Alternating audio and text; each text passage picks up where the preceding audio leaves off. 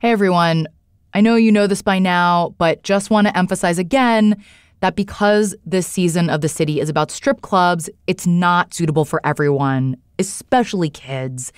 And that is especially true of this episode, which has a lot of explicit conversations, like very explicit conversations about sex.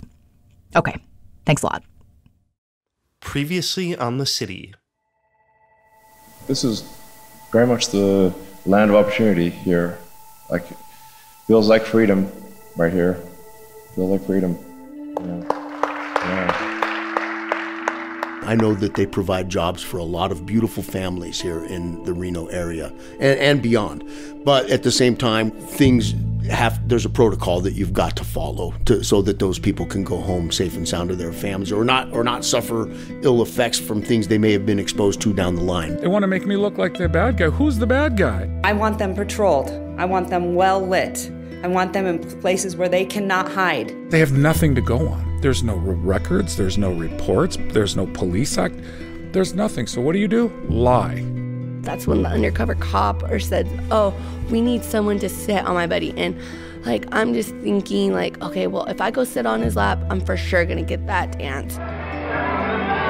We got a deal. Heavyset girl in a red top. Heavyset girl in a red top. It's a busy day at the Reno Municipal Courthouse. The judge in courtroom B is plodding through a cattle call of cases: DUIs, domestic violence, car crashes. Stephanie is waiting in the gallery. It's been 6 months since she was cited in an undercover prostitution sting at the Spice House, one of Kamy Keshmiri's clubs. This sting was bad news for Stephanie, but it's also central to the city's efforts to kick strip clubs out of downtown. Clubs they see as an obstacle to Reno's reinvention. Could I address the issue? Yeah, just one moment, please, Mr. Thurman. Stephanie's actually feeling pretty optimistic. Kamy Keshmiri's combative lawyer, Mark Thurman, is at her side. But more than that, she believes the evidence is on her side. She's certain that the secret recordings of that night at the Spice House will exonerate her.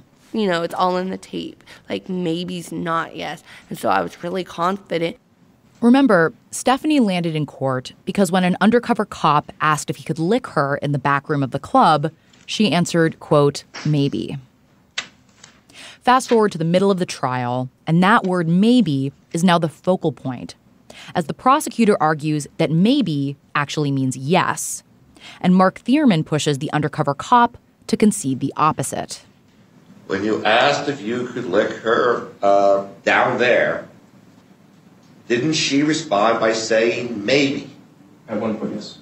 She responded twice by saying maybe. I don't recall the number, but yes. Does maybe mean yes to you? No. Stephanie's case hinges on this word maybe. But you could argue that the outcome of the larger battle between Old Reno and New Reno also rests on an uncertain promise. Is Stephanie actually selling sex?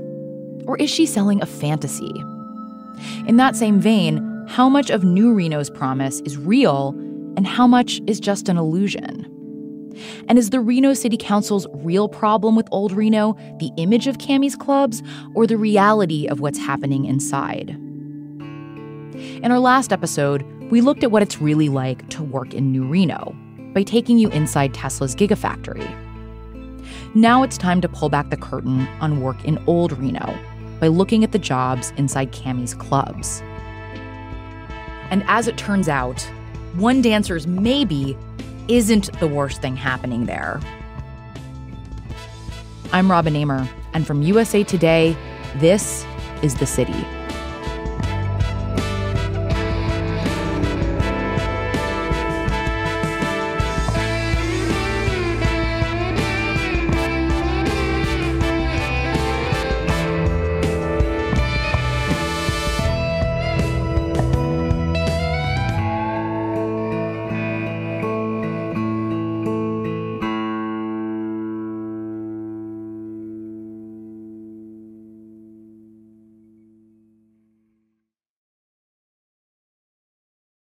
When it comes to its campaign against the strip clubs, Reno didn't just conduct police raids or prosecute dancers. After the mayor said she wanted the clubs to be, quote, patrolled, well-lit, in places they cannot hide, the city unleashed an arsenal of inspections on Kamy's clubs. If the city couldn't kick Kamy out of downtown, it sure could make his life miserable. Here's our reporter, Anjanette Damon. It's January 2019. I'm sitting in the office on kind of a slow afternoon, if such a thing exists in the news business, when I get a text from Jeremy Cronick, the manager of the Wild Orchid. It says simply, "Code enforcement is here again." The Wild Orchid is just 5 minutes from the newsroom, so I jump in my car and get there just in time to see a parade of city vehicles leaving the club. Kamy's whole crew is gathered around the table in the back office at the Ponderosa Hotel. Kamy's in his usual spot at the head of the table. His brother Jamie's at the other end. Lawyer Mark Thierman's at Kamy's side. The managers of his 3 strip clubs fill out the rest of the seats. Calvin, the maintenance guy who takes care of the Ponderosa and Wild Orchid, is briefing the group on what the city inspectors found in their latest visit. All of this back area here is illegal. Every bit of it. The Secrets Lounge and all these rooms back here is illegal. If the wall was gone and the booth was on the other side so you could see it from the main floor, it'd be fine. Going back to the plain sight thing? Screw that. That was Mark. Yes, the Reno City Council is trying to ban private rooms. But it turns out that even under existing code, backrooms are already illegal. But Mark says the backrooms in all 3 of Kamy's clubs have been there since before any of the laws took effect. So they must be allowed to remain. The city says otherwise. There are other issues, too. The curtain that separates the front from the back, the label says not fire retardant right on it. He goes, well, you can't keep these here. Yeah, curtains that could burst into flames, that's a problem. Code enforcement also checked on the strip club's restrooms to make sure they were accessible to people with disabilities. Lucky for Kamy, the club was okay there. If it wasn't that, they was going to shut your doors down today. Literally, you're done. Kamy and Mark are indignant about all of it. Because they want to impose impossible standards for you to make a living so that you will sell the building and they can turn it into a parking lot, but at least they won't have to deal with it because of what's inside it. They're also starting to feel the pressure of all this scrutiny. Since the fight with the city started, the Wild Orchid and the Ponderosa Hotel, where Kamy's low-income tenants live, have been visited by Occupational Safety and Health Administration inspectors, city fire marshals, code enforcement, and the health department. Now, these visits were a legit use of government power, meant to keep workers and the public safe. And the inspectors found problems, which were detailed in extensive reports. OSHA, for example, found Ponderosa employees exposed to dirty needles, asbestos, and live wires. They fined the hotel nearly $13,000. And while Kamy's fighting those fines, he did spend money to correct the problems the inspectors found. Still, many of the problems found by inspectors had existed for years without the city seeming to pay them much mind. For example, cupboards in the Ponderosa that blocked fire sprinklers. And those curtains in the Wild Orchid, they weren't new. But suddenly, at the same time an effort was underway to kick the clubs out of downtown, the city was taking notice of these things. Typically, when fire inspectors would visit the Ponderosa and the Wild Orchid, they'd spend about an hour and a half doing their annual inspection. But last year, the inspectors spent 5.5 hours on site. Kamy saw these visits as baseless attacks on his business, attacks so aggressive that he started to believe there was an outlandish plot against him, a belief fueled by one city visit in particular.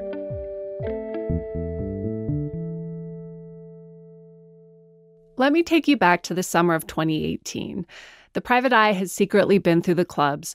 The city council has voted against them twice. And police and code enforcement have received their marching orders.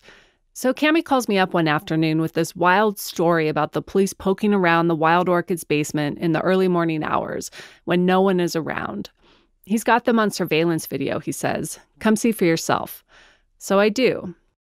I meet Kamy and Jeremy, he's the manager of the Wild Orchid, in that Ponderosa back room. Jeremy lays it out for me. So on like 4:30 in the morning, whatever, a couple cops come over and say, hey, we want to see the basement. The gal up front's like, yeah, sure, whatever. So they come in and they end up in that Wild Orchid basement. The cops don't have a warrant, but the desk clerk lets them in anyway and shows them how to get downstairs. Jeremy shows me still images from the club's video cameras. Sure enough, there are 2 officers in uniform, shining their flashlights into dark corners of the basement. They're in there for about 10 minutes. Kamy is super suspicious. He finds the timing odd. So they purposely picked Sunday night, Monday morning, knowing the club was closed, to go down in the basement. We have that bug down there that we saw, right? Did you show her the bug? Wait, what? A bug? For a split second, I think Kamy might be talking about a cockroach or something. But no, he's talking about a black box kind of bug. He's not sure what it is, some kind of spying or listening device. Kamy's IT guy found it plugged into the building's phone system after the cops left. I want to see exactly what he's talking about. Maybe, can we go down there with you and you can, now that I have this picture? Sure. Is that okay? Yeah, of course. I'll show you exactly how it was. I'll show you. I was there. Kamy is out of his seat in a flash, striding towards the basement stairs. I jump up and chase after him. He walks fast, talking the whole time about this IT guy, a guy who lives in the Ponderosa and takes care of the club's technology stuff in exchange for a break on his rent. He works for which company, Jeremy? I don't know, but he is a tech head kind of guy. Yeah, he works for tech. We walk fast down the stairs leading from the Ponderosa back office and land in a shadowy hallway underneath the Wild Orchid. It seems to stretch endlessly into the dark. At our feet is just a bunch of junk, rat poison, tools, old pipe. I can't help but wonder, what the hell am I doing down here? Where is this leading? But I gotta keep up with Kamy. Off the main passageway are openings to cavernous side rooms that are full of artifacts from the building's past. Old furniture reminiscent of its days as a casino. That replica of the Greek statue Discobolus from when it was a nightclub. The building was originally a car dealership in the 50s. This is old. You know, at one time this used to be a Packard dealership. So they had Packards down here. A Packard? Packard, you know the car? Yeah, Packard. Those days when you bought cars, you bought the parts, and then they assembled them at the dealers and did all kinds of stuff. So this was an old Packard dealership. Wholesome Main Street car dealership, glitzy casino, pulsating nightclub. It's like running through a dim memory of Reno's past reinventions. Maybe in 5 years, this building will be a sushi burrito joint and hipster hotel. The stripper pole's abandoned down here beside Discobolus. We make it to a small control room of sorts. An alarm sounds when Kamy walks through the door. He points to a mess of wires and cables attached to the wall. But it was sitting right here. I have no idea what I'm looking at, to tell you the truth. Cables come in through the wall and plug into various routers for the club's phone and internet service. More wires run through a complex switchboard-looking thing that provides phone service to all the Ponderosa's hotel rooms.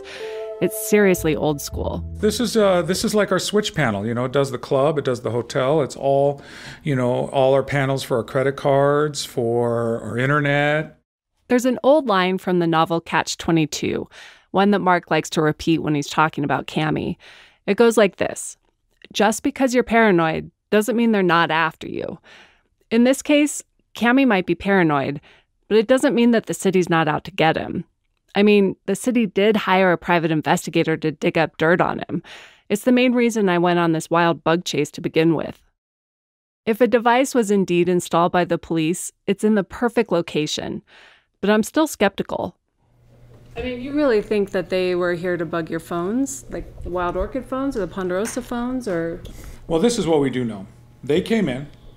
The guy that does all our work around here was down there a couple weeks ago. Said that was not there. That was transmitting a signal that none of us knew. Police aren't our friends.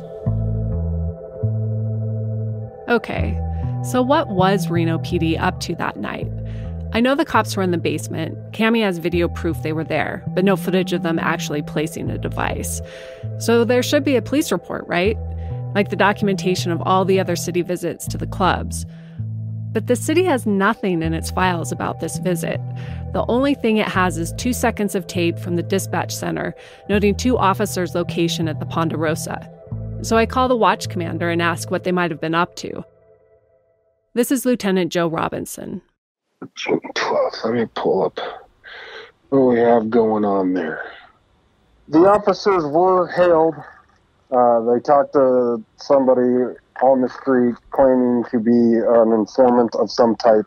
Said that they were cooking methamphetamine in the basement of the Ponderosa. Really? The officers, yeah.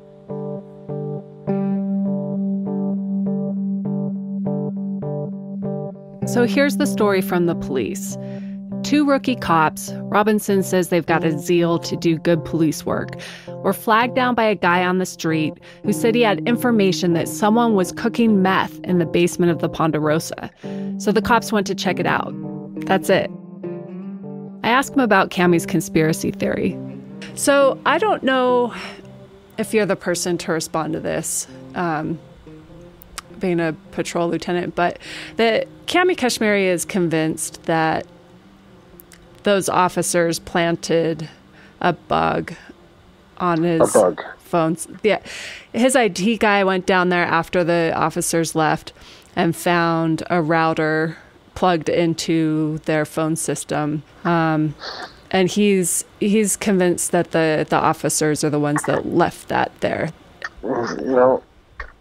I'm pretty sure that would be a federal offense to plant any type of bug or anything like that without going through the proper court channels. So I will answer to that. Robinson repeats the story of the officers trying to hunt down a meth lab, stresses that the desk clerk let them into the building, and says 9 minutes is a reasonable amount of time to be inside. If Mr. Kashmir or anyone else feels that the Reno Police Department unjustly planted a bug, I strongly recommend that he call the Reno Police Department Internal Affairs Division and have it investigated. Kamy never did file an internal affairs complaint. He thinks, why bother?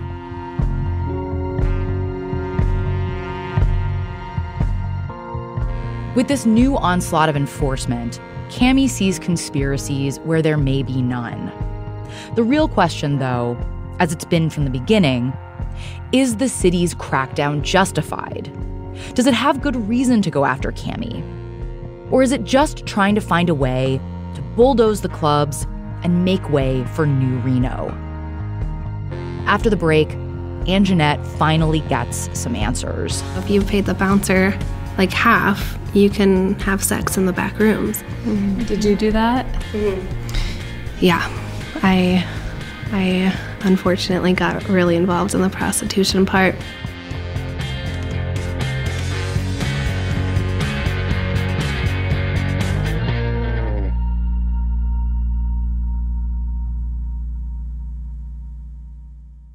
The City is brought to you by Audible. Audible has the world's largest selection of audiobooks and audio entertainment. With the convenient Audible app, you can listen anytime, anywhere, and on any device, mobile, Alexa-enabled, Bluetooth, and more. So, whether you're at the gym, shopping, in the car, traveling, anytime you can't read, you can listen with Audible. As a member, you can easily exchange any title you don't love at any time. Plus, you get to keep your library of listens, even if you cancel. I usually gravitate toward nonfiction, and right now I'm listening to The End is Always Near, Apocalyptic Moments from the Bronze Age Collapse to Nuclear Near Misses by Dan Carlin. It explores the question of whether humanity can handle the power of its weapons without destroying itself. It's really fascinating stuff, and you can listen to it for free on Audible if you sign up today. Start listening with a 30-day Audible trial. Choose 1 audiobook and 2 Audible originals absolutely free. Visit audible.com/thecity or text the city to 500-500. That's audible.com/thecity or text the city to 500-500. The private investigators that the city sent into Kamy's clubs documented touching, oral sex, and other activity that stretched beyond the boundaries of local law. They also suggested that drug use and prostitution were happening inside. But their report also raised a lot of unanswered questions. For example, those private eyes never made it into the back rooms. So what's really happening back there? Over the past year, Anjanette has tried to find out. To hear Mark and Kamy tell it, the clubs are spick and span. No prostitution, no violence, no underage drinking, no drug dealing. It does not happen. Kamy can get worked up, as Kamy often does, about this subject. Like during this conversation I had with him at the Wild Orchid one night. We've been here over 24 years. That's a lot of time, a lot of dancers, a lot of employees that have come and go through here that you could have gotten, that could have spoken one at a time about all the bad things that go on in these clubs, and they don't have one. Not a single one in 24 years. That's pretty damn amazing. But I wonder, is the reason no one has come forward really because there's nothing to come forward about? What if people aren't jumping up at council meetings or filing police reports or complaints because they're intimidated? Kamy doesn't buy that theory. They're just, what would they be afraid of? I'm not a criminal. I have no... I mean, what am I going to do? I'm not a crime figure. I mean, this isn't The Sopranos here. If his critics are right, if the club is a hotbed of prostitution and drugs and illegal activity, he says everybody would know it. Do you think if they had a real live person, they wouldn't parade that person all over town? They would. They don't have anybody because there's nobody there, and there's nobody there because there's nothing going on. But I did find people who tell a dramatically different story. A story that isn't as black and white as the one Kamy likes to tell. So the managers and the Keshmiri say it doesn't happen. It absolutely... They're fucking liars. They're liars. I've spent a lot of time in Kamy's clubs over the past year. I've shadowed dancers, hung out in their locker rooms, chatted with managers. I wanted to understand what these jobs in my community are really like, whether in the new economy or the old. So as I did with Tesla, I went looking for the truth.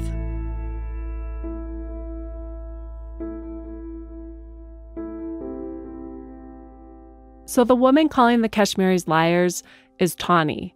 Remember her? She's the former A-list dancer who was at the club when the cops raided Safari Nights in 2007.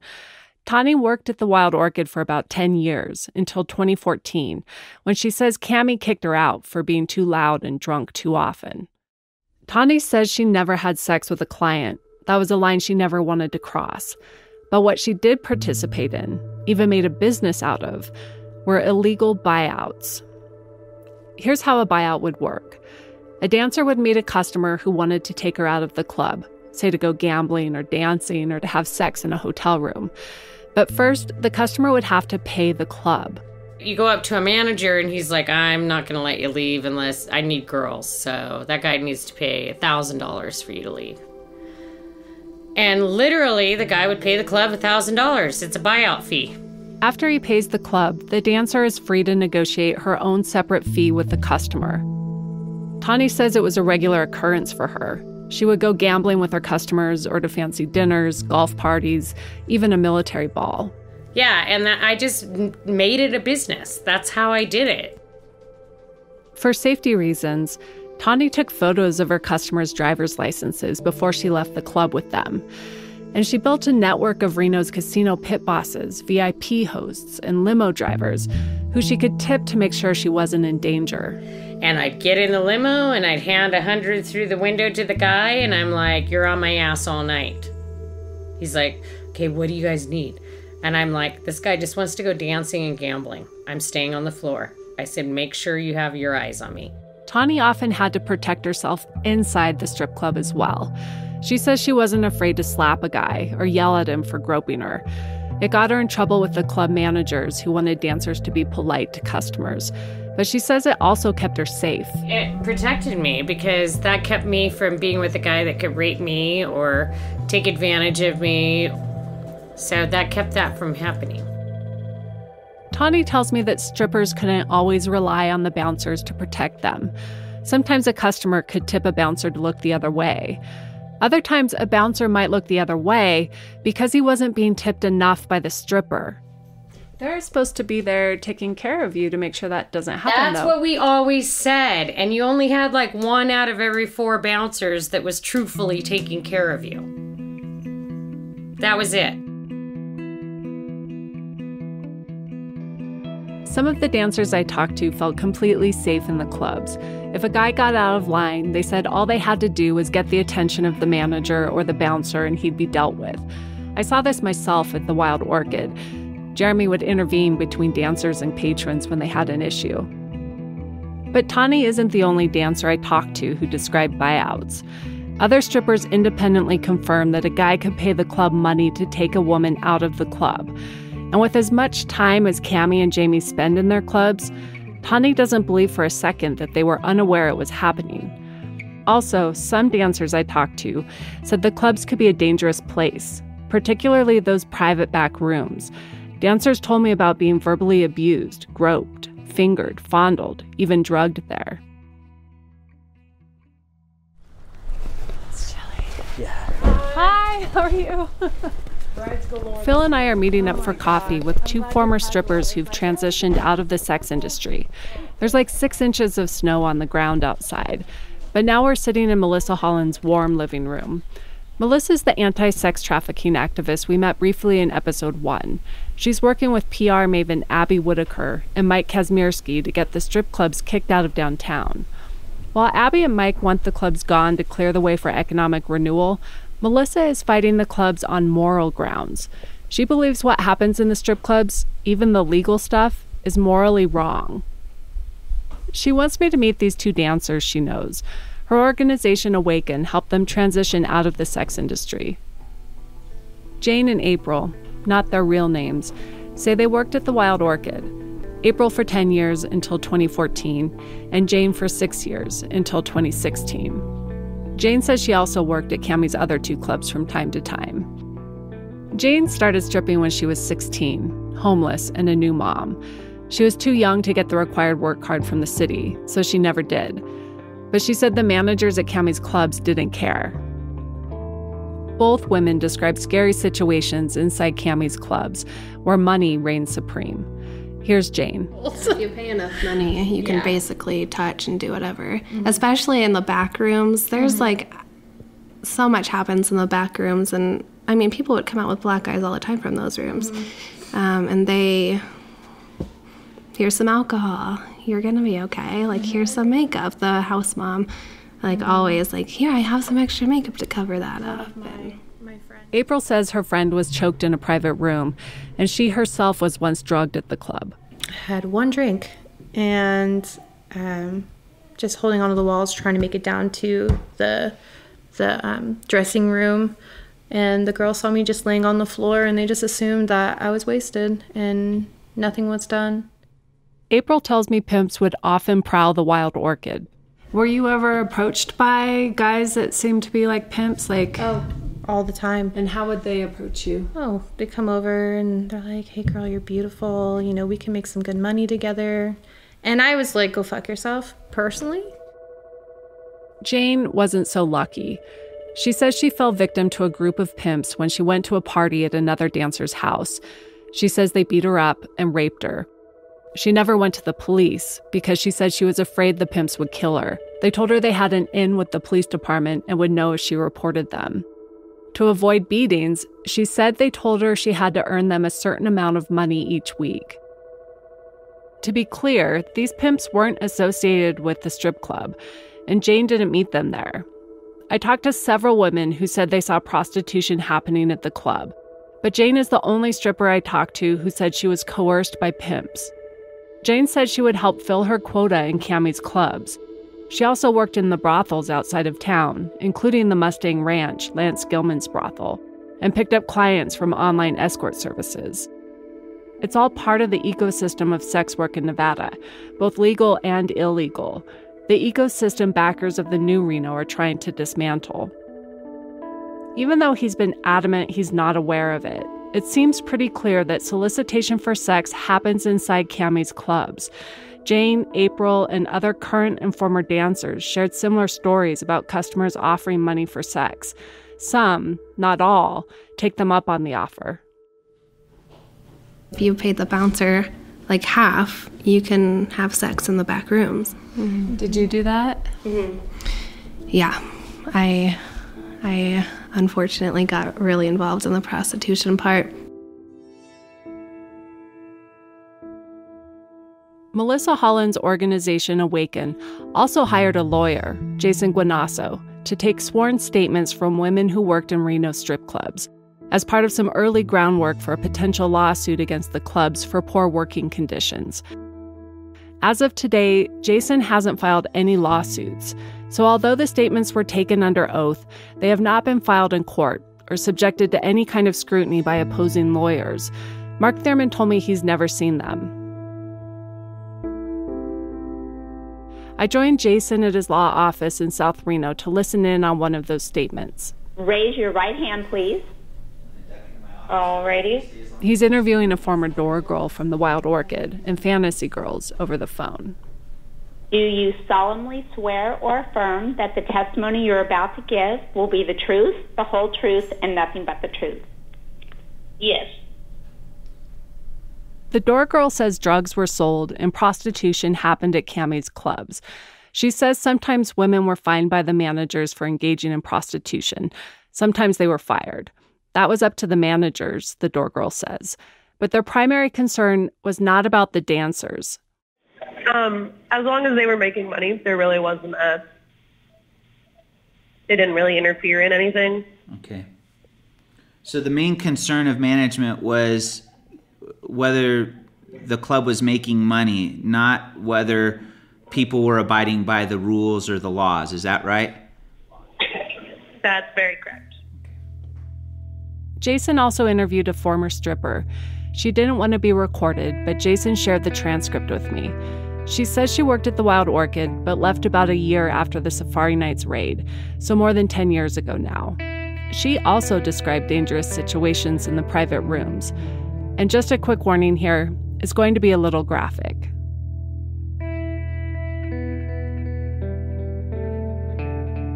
Dancers would be masturbated on. They'd have to fight off men who tried to, quote, stick their hands inside of them. Everybody just dealt with it, she said. The dancer also said that she was drugged and raped in a private room at the Wild Orchid. She never reported it to police.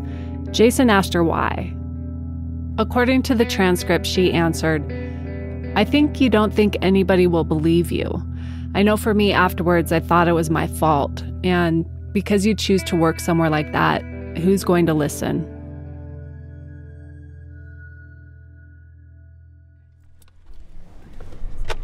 It's time to talk to Kamy about everything I've learned. So field producer Phil Corbett and I returned to the Ponderosa Hotel. It's been almost a year and a half since I started reporting this story. I've interviewed Kamy a dozen times or more. He's always been open in a way that City Attorney Carl Hall or the folks at the Gigafactory are not. But now I'm walking in with stories of women whose experiences inside Kamy's clubs are vastly different than what Kamy and Mark describe. Multiple women told me detailed accounts of similar dangers they faced on the job.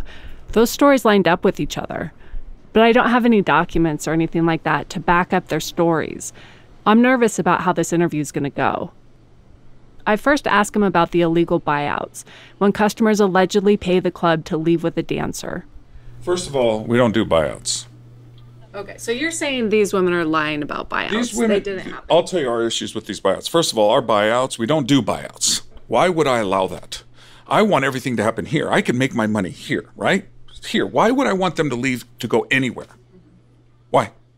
I mean, is it possible that you had managers or floor guys that let that happen? I mean, I just don't, Tani seemed really credible to me when I talked with her. Like, she was very detailed about her experiences and, this other deposition kind of backed that up. So,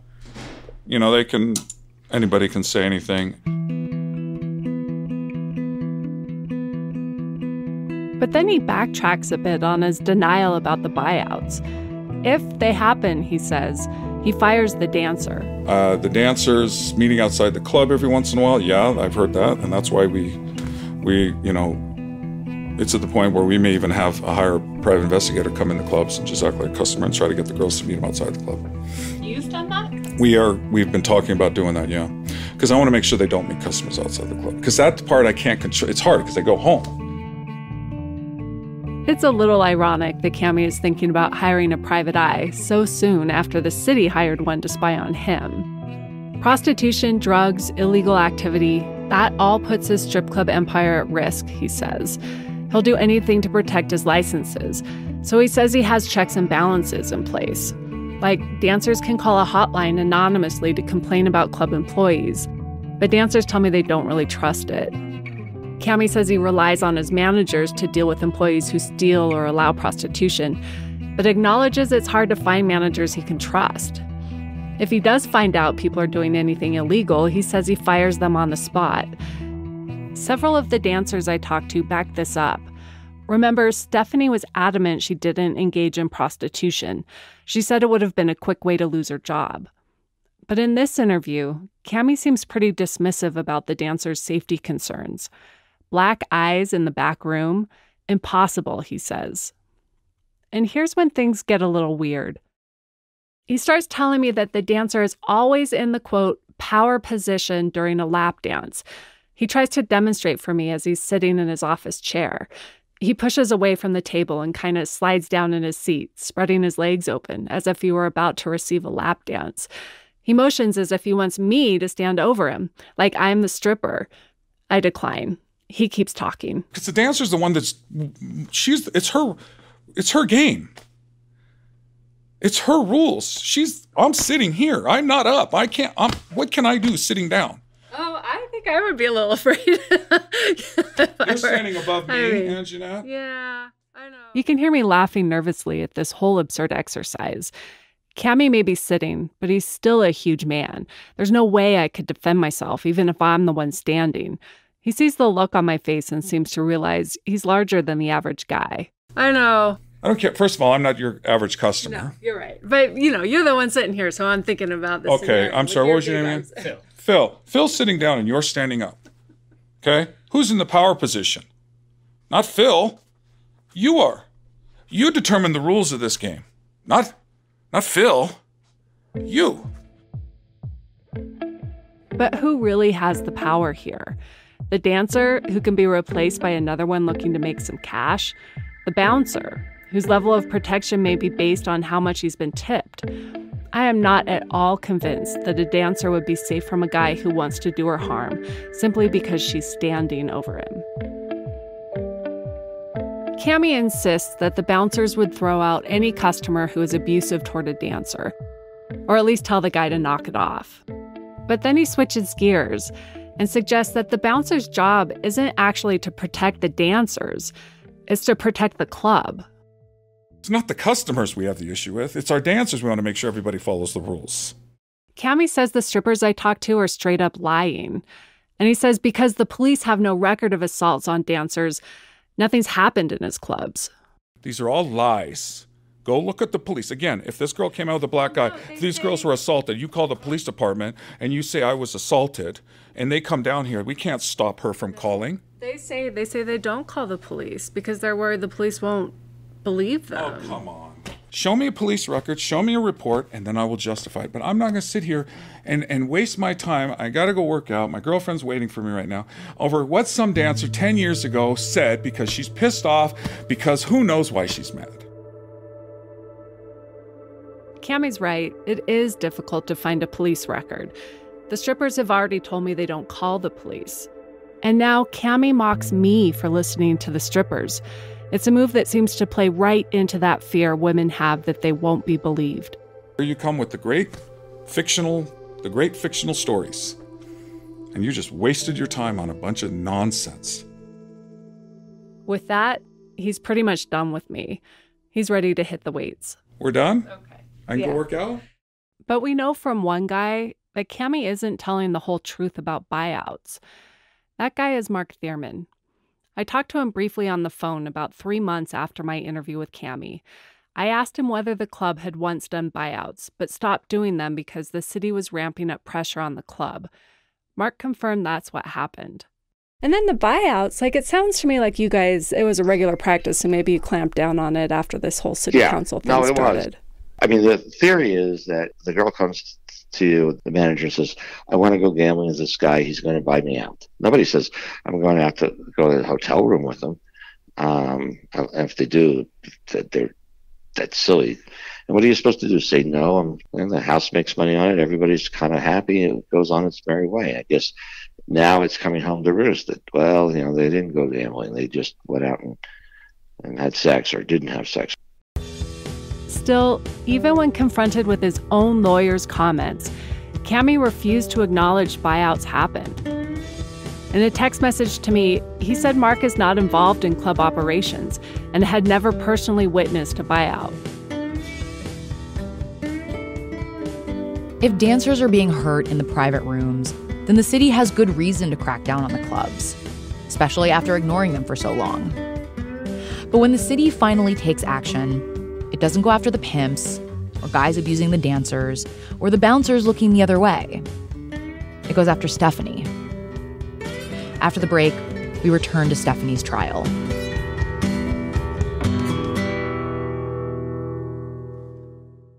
Hiring can be challenging, but not with our sponsor, ZipRecruiter.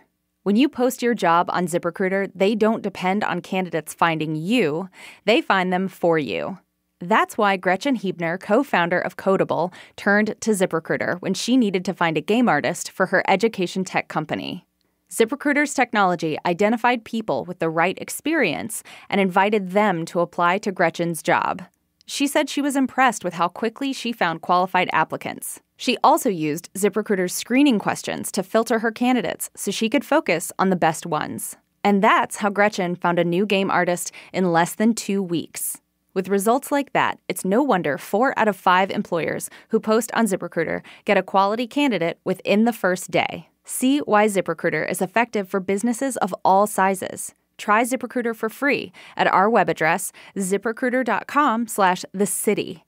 That's ziprecruiter.com/THECITY. ZipRecruiter.com/thecity. ZipRecruiter, the smartest way to hire. Okay, let's go back to Anjanette, who's in the courtroom waiting for Stephanie's trial to start. Stephanie is sitting quietly at a table in the front of the room, her hands in her lap. Mark Thierman, wearing one of his many Darth Vader ties, is sitting next to her. A little earlier, I saw Kamy here too, in his trademark athletic wear, but it took too long to get to Stephanie's case, and he left hours ago. The city prosecutor is Angela Giannoli. She has a commanding presence. She works for Reno City Attorney Carl Hall, the guy who secretly hired the private investigator to spy on the clubs, the guy whose office has built the case for ousting the strip clubs from downtown, the guy whose own building is for sale a block away from the Wild Orchid. The judge in the case is Tammy Riggs. She jumps right into it. Will the witnesses who are going to be testifying stand up and raise your right hand right now? And Marshall, will you please swear in the witnesses? You also swear to tell the truth, the whole truth, and nothing but the truth. Thank you, Ms. Giannoli. Who's your first witness? Detective Wesley Leedy is called to the stand.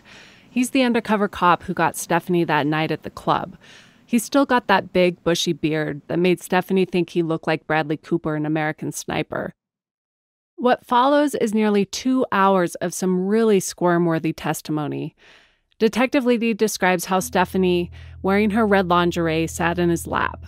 How Serenity, Stephanie's loud partner at the club, told a lewd story about things that happened in the back, and how he asked Stephanie about what he might be able to get in the back. Then the court's attention turned to the oral sex incident, or the simulated oral sex incident, depending on who you ask. You might remember from the undercover tape, this is the moment when Serenity dove her head between Stephanie's thighs as the pair tried to talk the cop into a private lap dance in the back. The detective testifies he believes Serenity was actually performing oral sex on Stephanie. And based on her positioning and behavior, it appeared as though some form of oral sex was being performed. Objection, relevance. Judge, this is 100% relevant. Yeah, objection's overruled. Mark keeps objecting to this whole line of questioning. But this interaction between Serenity and Stephanie is a key moment for the prosecution. Was it part of the sales pitch for sex, as the prosecutor argues, or was Stephanie just selling the fantasy, as Mark maintains? Both sides spend an inordinate amount of time asking for the most minute details about this incident. How were the dancers positioned? What angle was the cop viewing it from? How many pairs of underwear was Stephanie wearing? Did Serenity move them aside? Did anyone actually see any tongue? Mark's like, look, this is all theater. This is all designed to entice a guy to spend more money in the club. There's no real expectation that sex will actually happen. The dancer will get fired if it does. This whole display by Serenity and Stephanie is just part of the wind-up to a lap dance. Mark even tries to shame the detective for falling for the shtick. These are actors. They act for a living. They act like they're having fun. You're telling me based on that acting, you were fooled into believing... I'm going to object. This is becoming argumentative. Is there a question here? He's getting to it. Overruled. Go ahead, Mr. Thurman. Are you telling me you were fooled into believing they had oral sex? I'm going to object as the characterization that he's fooled into believing. Overruled. Ask your question again, Mr. Thurman. The detective doesn't have time to answer that question before Mark moves on and asks him something else. Ultimately, this case hinges on the word maybe. Stephanie was doing her best to earn a living and play by the rules. But the rules here are ambiguous and constantly shifting. It's almost as if Stephanie is the rope in this tug-of-war between the strip clubs and the city. The detective seems to be getting more and more uncomfortable with all this sex talk. And at one point, the judge stops the entire proceeding and admonishes everyone for talking like embarrassed middle schoolers during a sex ed class.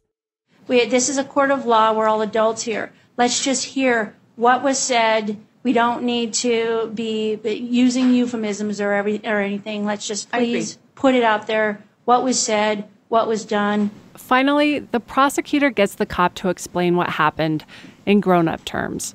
After she had already indicated that she would allow me to lick her in her vaginal genital area, only if I were to get her wet enough, I then confirmed with her that I could do this act in the back room with her for her originally listed cost of $150. And did she agree to allow you to go back to the back room and lick her vagina for $150? Yes. Mark says, whoa, hold on here. Stephanie didn't say, sure, I'll go in the back room and let you go down on me. When you asked if you could lick her down there, didn't she respond by saying maybe? At one point, yes. She responded twice by saying maybe. I don't recall the number, but yes. Does maybe mean yes to you? No. But the prosecutor is ready with an argument that maybe actually does mean yes. Now, if you listen to the voice inflection by the defendant, this wasn't a tentative maybe. She was not pensive about this. It was coyness. It was this cat and mouse game, the thrill of the hunt, so to speak. This was not a maybe. This was a yeah, maybe. This was flirtatious. This was a yeah. If we go back there, you can lick me. To me, this is where the city gets into some really backwards thinking logic. Logic that doesn't seem to square with this whole shift in the national conversation about consent. Maybe means yes. I mean, what if this were a rape trial? If the suspect tried to argue that the victim said maybe just before he assaulted her? Stephanie is sitting at the table fuming. What were you thinking when she was... I was so angry that they were trying to paint me as this person, they kept trying to be like, oh yeah, she was enjoying this, she was being flirty. But yeah, okay, you have to do that at the job. And if I didn't act like this, I'd be boring. The trial lasts for about 4 hours. By the time we get to closing arguments, it's dark outside and stomachs are grumbling. When the lawyers are finished, the judge leaves to deliberate. She gets back more than a half hour later and launches into a meticulous explanation of her decision. We all know that this is a theater, and I think that what he's saying as far as, the name of the game is to step up to the line and not go over it. I think that's true. What I have concluded and what you have probably gotten from what my comments so far is I have concluded that line has been stepped over, but I do want to let you know what my conclusion is based on, so I will proceed. This is the moment Stephanie realizes she might be in trouble. To the judge, the entire production that night at the Spice House is a sales pitch for sex. The dancers' actions, the sexy stories and simulated oral sex, outweigh the word maybe. That's sexual conduct, clearly. that, again, is not the charged conduct in this case. It's simply part of the sales job for whatever comes later. But it's clearly sexual conduct. But the judge seems to have some empathy for Stephanie. She says Stephanie likely had no idea that what she was doing was illegal. Mark even argues that this is all part of the normal course of business in a strip club. It's what the club expects of dancers. Sweet talk the guys, but don't actually do anything in the back. The club even has dancers sign a document before every shift promising not to engage in prostitution. It just seems like that is a document that is intended to protect the management. As we're going to see, it didn't protect the defendant in this case, and that's really, it's too bad. That's when Stephanie knows she's done. Like, when she said that, I knew, like, she was going to say guilty. And so that just, like, broke me. All that innuendo, all that walking up to the line. To the judge, that was brokering a deal.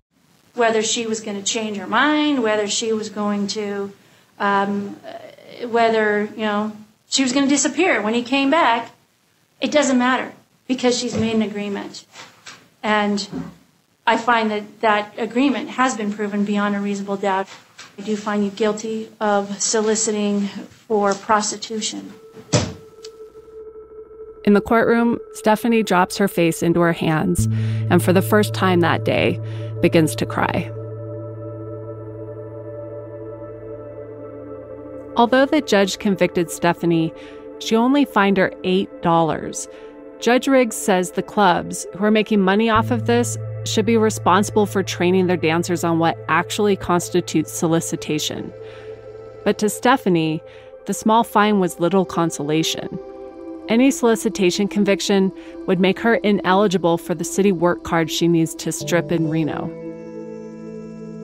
Do you feel like the city was hard on you to try and make a point about the clubs? Yeah. They're still just trying to push it because they want to get that win. Like, they don't care. She's appealing the case and hanging on to the hope that the next judge sees it differently. I'm just, like, praying that, the next judge will be, will actually see that, I didn't do anything wrong. And I don't know, it's just, I don't know. Yeah, it's a scary position to be in. Reno strip clubs can be dangerous places for women.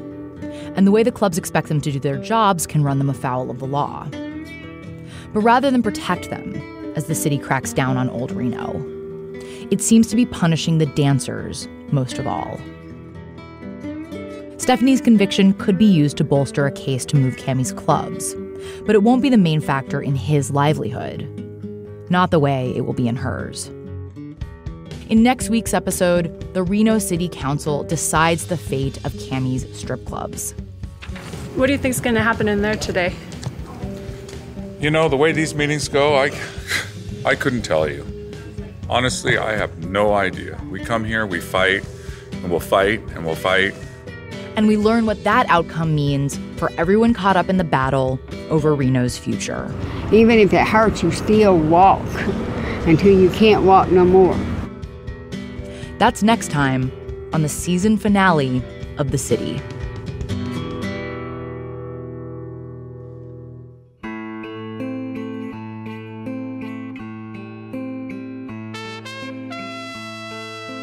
The City is a production of USA Today and is distributed in partnership with Wondery. You can subscribe to the show on Apple Podcasts, Spotify, or wherever you're listening right now. If you like the show, please rate and review us, and be sure to tell your friends about us. Our show was reported and produced by Anjanette Damon, Phil Corbett, Camille Stanley, Taylor Macon, and me, Robin Amer. Our editors are Amy Pyle and Matt Doig. Ben Austin is our story consultant. Original music and mixing is by Hannes Brown. Legal review by Tom Curley. Launch oversight by Shannon Green. Additional production by Emily Liu, Sam Greenspan, Wilson Sayer, and Jenny Casas. Brian Dugan is the Reno Gazette-Journal's executive editor. Chris Davis is the USA Today Network's VP for Investigations. Scott Stein is our VP of Product, and our president and publisher is Maribel Wadsworth. Special thanks to Liz Nelson, Kelly Scott, and Alicia Barber. I'm Robin Amer. You can find us on Facebook, Twitter, and Instagram at The City Pod, or visit our website. That's thecitypodcast.com.